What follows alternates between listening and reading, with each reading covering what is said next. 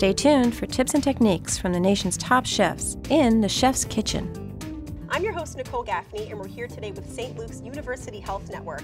Joining me in the kitchen today is Dr. Ray Durkin, along with Chef Anthony Bonett of Moshulu. What are we making? A pan-seared Bronzino, Papa's Bravas, a pepperad, and we're going to make a balsamic veal stock reduction. Let's start off with getting the sauce rolling. Okay, so we have a pot here. In this case, we're using balsamic vinegar and red wine.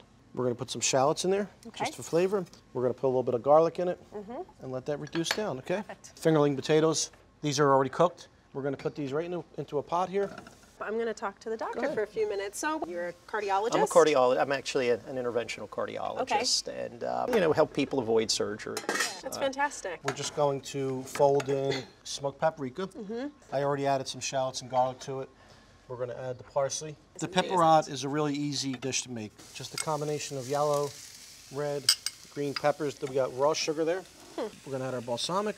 We're going to put our capers, golden raisins, olives, and that looks great. And that's going to cook down into a nice kind of like compote. This reduced down pretty well. Yeah. So we're going to add the veal stock.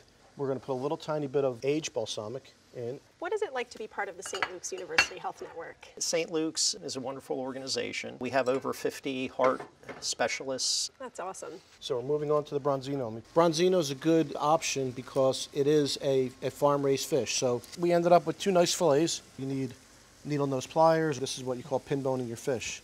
Let them cook almost completely on the skin side.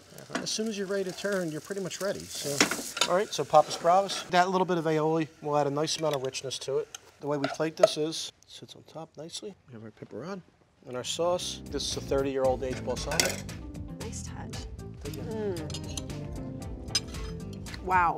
To see today's recipe, log on to chefskitchen.tv.